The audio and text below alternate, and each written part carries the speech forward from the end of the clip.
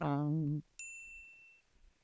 back, Center Cougars. I'm Adilene. And I'm Ximena. And here's the news you can use for Wednesday, December 6th.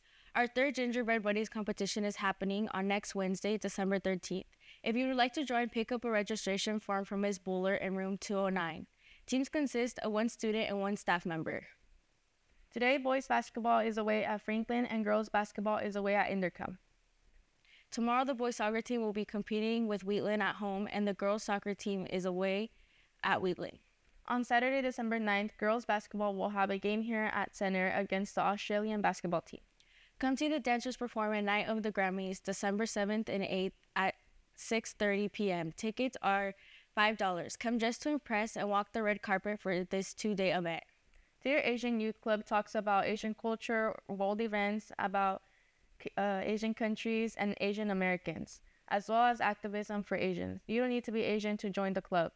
The club holds their meetings every second and fourth Tuesdays from 3:30 p.m. to 4:15 in room 406. CSU applications are due December 15th. Spring play auditions will be Friday, December 15th. Audition packets can be picked up in the drama classroom. Any questions, see Mr. Huey. Softball and baseball signups will be today at both lunches. See Coach Wise in the quad. The music concert will take place on December 14th at 6 p.m. Come see what the students of the Advanced Band, Advanced Orchestra, and Jazz Band have been working on. Test prep will begin starting in January. Monday will be Monday Fun Day and will focus on test-taking strategies and random facts. 2+2 Tuesday will focus on math-related strategies or facts. Words Day Wednesday will focus on English-related strategies or facts. Throwback Thursdays will focus on social science-related strategies or facts. And Fair Day Fridays will focus on science-related strategies or facts. And now we have a feature by us. Hi, my name is Ximena Ramirez. And I'm Adilene Silvas. And today we are going to be interviewing Eric Gomez and Gerardo Sahib. So Gerardo, how was your experience at the Voces Sacramento?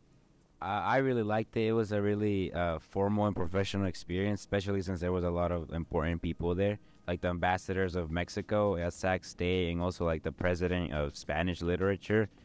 English is really nice because there was lots of adults and also lots of kids, so it was like a multicultural experience. So Eric, how was your experience at the Voces de Sacramento?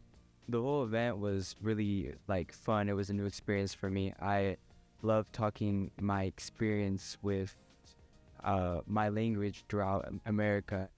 And so how did it feel getting interviewed by Univision? It felt really special because it was the first time for me getting interviewed by like a big TV thing where lots of Hispanics are going to watch you and are going to recognize what you did. It was just really nice. And for you, Eric, how did it feel getting interviewed? I loved it throughout just because to know that a news station that my parents and my relatives have watched for so long, I'm going to be on it. It was a really big accomplishment for me. Well, thank you so much for taking time out of your day for this interview. We appreciate it. Now back to you, CTV.